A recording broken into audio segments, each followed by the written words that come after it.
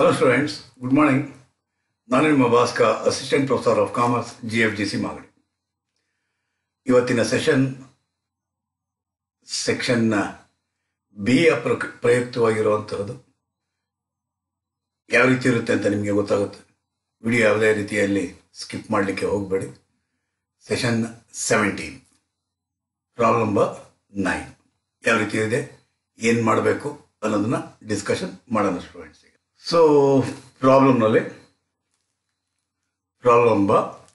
9 ಏನಂತೆ, from the following data given below find 2 regression equations. 2 regression equation ಇದು ಮಾಡಬೇಕಂತೆ. ಒಂದು X on Y, ಇನ್ನೊಂದು Y on X. 2 regression equation ಅಂತೆ. Okay, no issue, calculate ಮಾಡುವ. Next, the coefficient of correlation between the marks in statistics and mathematics ಅಂತ ಹೇಳ್ತಾರೆ. Coefficient of correlation calculate ಮಾಡಬೇಕಂತೆ. Coefficient of correlation ಯಾವ ರೀತಿ calculate ಮಾಡ್ತೀರಾ? R equals square root of bxy into byx. Regression coefficient of x on y, regression coefficient of y on x ಎರಡನ್ನು ಕೂಡ multiply ಮಾಡಿ ಒಂದು square root ಹಾಕಿದ್ರೆ correlation ಸಿಗುತ್ತೆ students. Okay, last ಸೆಷನ್ನಲ್ಲಿ ಇದನ್ನು ನೀವು ತಿಳ್ಕೊಂಡಿದ್ರಿ ಕೂಡ. ಈಗ the most likely marks in mathematics when marks in statistics are 30 ಅಂತ ಹೇಳ್ತಾರೆ. ಹಾಗಾದರೆ ಫಸ್ಟ್ ಸ್ಟ್ಯಾಟಿಸ್ಟಿಕ್ಸ್ನ ಎಕ್ಸ್ ಅನ್ಕೋಣ, ಮ್ಯಾಥಮೆಟಿಕ್ಸ್ನ ವೈ ಅನ್ಕೋಣ. ಹಾಗಾದರೆ ಇವಾಗ ಅದನ್ನು ಅಪ್ಲೈ ಮಾಡಿ ನೋಡೋಣ. ಮ್ಯಾಥಮೆಟಿಕ್ಸ್ನ ಏನಂತ ಹೇಳ್ತೀವಿ? ಮ್ಯಾಥಮೆಟಿಕ್ಸ್ನ ವೈ ಅಂತ ಹೇಳ್ತೀವಿ. ಹಾಗಾದರೆ ಏನಂತ ಹಾಕಬೇಕು ನೀವಿಲ್ಲಿ? ವೈ ಅಂತ ಹಾಕಬೇಕು. ಸ್ಟ್ಯಾಟಿಸ್ಟಿಕ್ಸ್ನ ಏನಂತ ಹಾಕಬೇಕಾಗಿರುತ್ತೆ? ಸ್ಟ್ಯಾಟಿಸ್ಟಿಕ್ಸ್ ಎಕ್ಸ್ ಆಗಿರುತ್ತೆ. ಹಾಗಾದ್ರೆ ಇವಾಗ ಹೋದ್ರಿ. ಈಗ the most likely Y, find the most likely Y when x is 30. x equals 30 ಆದಾಗ y ವ್ಯಾಲ್ಯೂ ಎಷ್ಟು ಅಂದ್ಬಿಟ್ಟಿದೆ. ಹಾಗಾದರೆ ನೀವು ಯಾವುದನ್ನು ಅಪ್ಲೈ ಮಾಡಬೇಕಾಗಿರುತ್ತೆ?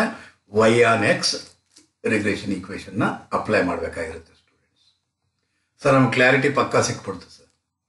ಹಾಗಾದರೆ 3 ಕ್ವಶನ್ ಕೊಟ್ಟಿದ್ದಾರೆ, 3 ಕ್ವಶನ್ಗೆ ಆನ್ಸರ್ ಮಾಡಬೇಕಾಗಿರುತ್ತೆ. ಎಕ್ಸ್ ಕೊಟ್ಟಿದ್ದಾರೆ ಮತ್ತು ವೈ ಕೊಟ್ಟಿದ್ದಾರೆ. ಸೊ ಪ್ರಾಬ್ಲಮ್ ನಂಬರ್ 9 ಇದು ನಾನು ನಿಮಗೆ ಕೊಡ್ತಾ ಇರುವಂತಹ homework students. Homework means for practice ನೀವು ಎಷ್ಟು ಮಾಡಿದ್ರೆ ಅಷ್ಟು ಪರ್ಫೆಕ್ಟ್ ಆಗ್ತೀರ ಸ್ಟೂಡೆಂಟ್ಸ್. ಹಾಗಾದರೆ ಆನ್ಸರ್ ಬರುವಂತಹದ್ದು ಏನು? 2 ರಿಗ್ರೆಷನ್ ಈಕ್ವೇಷನ್ ಅಂತೆ. ಒಂದು ರಿಗ್ರೆಷನ್ ಈಕ್ವೇಷನ್ ಈ ರೀತಿ ಇರುತ್ತೆ, ಇನ್ನೊಂದು ರಿಗ್ರೆಷನ್ ಈಕ್ವೇಷನ್ ಈ ರೀತಿ ಇರುತ್ತೆ. ಕಾರ್ಲೇಷನ್ ಕೇಳಿದರೆ correlation answer -0.394. Then find Y when X equals ಅಂತ ಹೇಳಿದರೆ ವೈ ಬರುವಂಥದ್ದು 39.32 ಅಂತ ಸ್ಟೂಡೆಂಟ್ಸ್. ಹೋಮ್ವರ್ಕ್ ಮಾಡಿ ನೋಡೋಣ. ನೆಕ್ಸ್ಟ್, ಹಾಗಾದರೆ problem number 10 most important from your examination point of view. ಹಾಗಾದರೆ ಪ್ರಾಬ್ಲಮ್ ನಂಬರ್ 10 ಅಂತ ಏನೇನು ಹೇಳ್ತಾರೆ? ಇಷ್ಟೊತ್ತು ಕೊಟ್ಟಿದ್ದು ಒಂದು ಕ್ಯಾಟಗರಿ ಪ್ರಾಬ್ಲಮ್, ಅಂದರೆ standard division ಕೊಟ್ಟಿರಲ್ಲ, correlation ಕೊಟ್ಟಿರಲ್ಲ, arithmetic mean ಕೊಟ್ಟಿರಲ್ಲ. ನಾವೆಲ್ಲ ಕ್ಯಾಲ್ಕುಲೇಟ್ ಮಾಡೋಕ್ಕೋಸ್ಕರ ಫಾರ್ಮುಲಾ ಅದನ್ನು ಹಾಕ್ತಾ ಇದ್ವಿ. ನಾನು ಹೇಳಿದೆ ಒಂಥರ ಊತುರುಳಿ ಇದ್ದಂಗೆ ಇರಬೇಕು ಅಂತ ಹೇಳಿದ್ದೆ ನಾನು. ಏನು ಇನ್ಫಾರ್ಮೇಷನ್ ಕೊಟ್ಟಿದ್ದೋ ಅದಕ್ಕೆ ತಕ್ಕಂತೆ ಫಾರ್ಮುಲಾನ ಹಾಕಬೇಕಾಗಿರುತ್ತೆ. ಹಾಗಾದ್ರೆ ಏನೇನು ಕೊಟ್ಟಿದ್ದಾರೆ ಅಂತ ನೋಡೋಣ. The correlation coefficient between X and Y variable is 0.60, ಅಂದರೆ R equals 0.60. Then standard deviation of X ಕೊಟ್ಟಿದ್ದಾರೆ 1.50. ಸ್ಟ್ಯಾಂಡರ್ಡ್ ಡಿವಿಯೇಷನ್ ಆಫ್ ವೈ ಕೊಟ್ಟಿದ್ದಾರೆ 2. ಏನು ಕೊಟ್ಟಿದ್ದಾರೋ ಪ್ರಾಬ್ಲಮ್ನ ನೋಡಿಕೊಂಡು ಕ್ವಶನ್ ಪೇಪರ್ ನೋಡಿಕೊಂಡು ಡೇಟಾ ಅಂತ ಬರ್ಕೊಂಬಿಡಿ ಅಥವಾ ಗಿವನ್ ಅಂತ ತಗೊಳ್ಳಿ. ಎಕ್ಸ್ ಬಾರ್ ಮತ್ತು ವೈ ಬಾರ್ ಕೊಟ್ಟಿದ್ದಾರೆ, ಎಕ್ಸ್ ಬಾರ್ ಮತ್ತು ವೈ ಬಾರ್ನ ತಗೊಂಡಿದ್ದೀವಿ.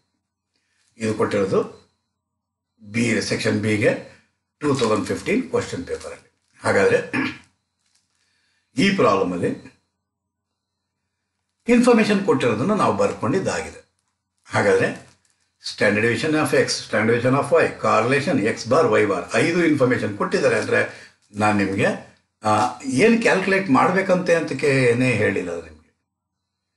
ಸೊ ಕ್ಯಾಲ್ಕುಲೇಟ್ 2 ರಿಗ್ರೆಷನ್ ಈಕ್ವೇಷನ್ ಅಂತ, 2 ರಿಗ್ರೆಷನ್ ಈಕ್ವೇಷನ್ನ ಕ್ಯಾಲ್ಕುಲೇಟ್ ಮಾಡಬೇಕಂತೆ. ಹಾಗಾದರೆ 2 ರಿಗ್ರೆಷನ್ ಈಕ್ವೇಷನ್ ಕ್ಯಾಲ್ಕುಲೇಟ್ ಮಾಡಬೇಕು ಅಂದರೆ ಫಸ್ಟ್ ಕ್ಯಾಲ್ಕುಲೇಟ್ ಮಾಡೋಣ Y on X. Y on X. ಹಾಗಾದರೆ ವೈ ಆನ್ ಎಕ್ಸ್ ಯಾವ ರೀತಿ ಬರೀಬೇಕಾಗುತ್ತೆ? Y minus Y bar equals regression coefficient into X minus X bar. Y minus Y bar equals X minus X bar. Regression coefficient ಬರೀಬೇಕಿವ ನಾವು. Regression coefficient ಏನಾಗಿರುತ್ತೆ? 5 information ಕೊಟ್ಟಾಗ ಅಂತ ಹೇಳಿದ್ದೀನಿ ನಾನು ನಿಮಗೆ. 5 ಇನ್ಫಾರ್ಮೇಷನ್ ಕೊಟ್ಟಾಗ ಆರ್ ಇಂಟು ಏನಿಲ್ಲ ಇದೆ, ಏನು ಎಂಡಾಗಿರುತ್ತೋ ಅದು ಡಿನಾಮಿನೇಟರ್, ಏನು ಎಂಡಾಗಿರೋದಿಲ್ಲ ಎಕ್ಸ್. ಅದಕ್ಕೋಸ್ಕರ ನಾವು ಎಕ್ಸ್ನ ನಾವು ಡಿನಾಮಿನೇಟರಲ್ಲಿ ಹಾಕಬೇಕು. ಹಾಗಾದರೆ standard deviation of Y divide by standard deviation of X. ಇದೇ ರಿಗ್ರೆಷನ್ ಕೋಎಫಿಷಿಯಂಟ್ ಆಗಿರುತ್ತೆ ಸ್ಟೂಡೆಂಟ್ಸ್. ಸರ್ ನಮ್ಗೆ ಅರ್ಥ ಆಗಿದೆ sir. Just apply it. Apply ಮಾಡಿದ್ರೆ ವೈ ಮೈನಸ್ ವೈ ಬಾರ್ ಅಂದರೆ 20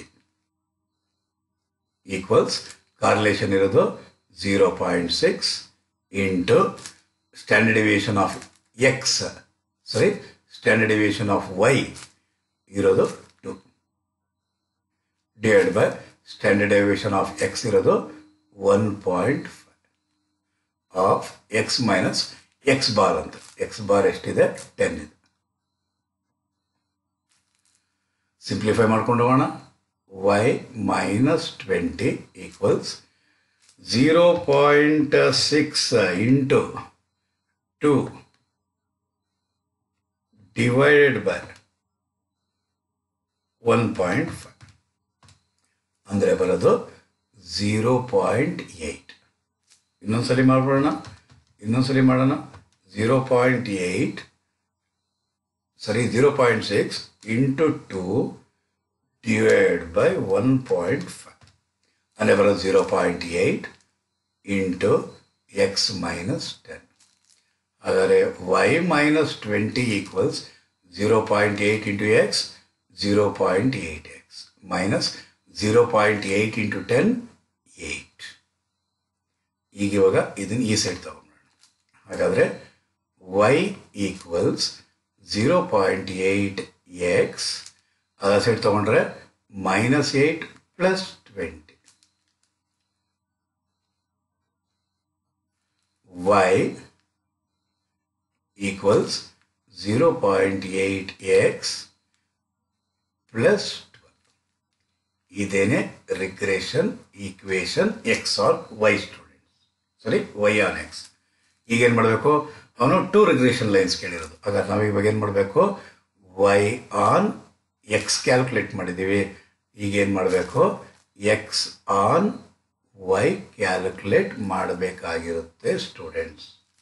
ಹಾಗಾದರೆ ಎಕ್ಸ್ ಆನ್ ವೈನ ಯಾವ ರೀತಿ ಕ್ಯಾಲ್ಕುಲೇಟ್ ಮಾಡಬೇಕು? ಫಸ್ಟ್ ಎಕ್ಸ್ ಇದೆ, ಅದಕ್ಕೋಸ್ಕರ X minus X bar equals Y minus Y bar. Regression coefficient ಏನಂತ ಬರೀಬೇಕು?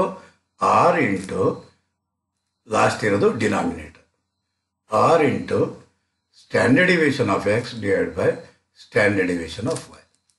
ಎಕ್ಸ್ ಮೈನಸ್ ಎಕ್ಸ್ ಬಾರ್ ಅಂದರೆ X bar ಇರೋದೆಷ್ಟು? 10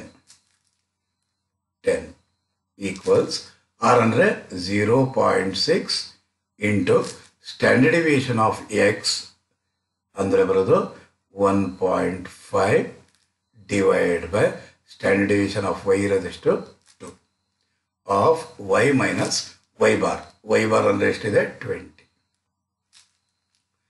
X minus 10 equals ಈಗ ಇವನ್ನ ಮಾಡೋಣ 0.6 into 1.5 divided by 2 ಅಂದರೆ ಬರೋದು 0.45 of y minus 20. X minus 10 equals 0.45 into y ಅಂದರೆ 0.45y minus 0.45 into 20 ಅಂದರೆ ಬರೋದು 9.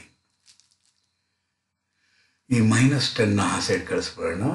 x equals 0.45y minus 9 plus 10.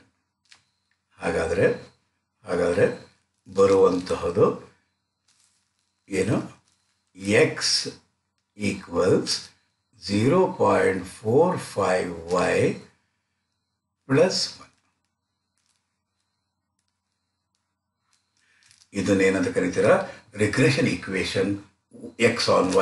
ಇದನ್ನೇನಂತ ಕರೀತೀರಾ regression equation y on x ಅಂತ ಹೇಳ್ತಾರೆ. ಟು ರಿಗ್ರೆಷನ್ ಈಕ್ವೇಷನ್ ಕ್ಯಾಲ್ಕುಲೇಷನ್ ಈ ರೀತಿ ಮಾಡಬೇಕಾಗಿರುತ್ತೆ. ನೋಡೋಣ. ಸೇಮ್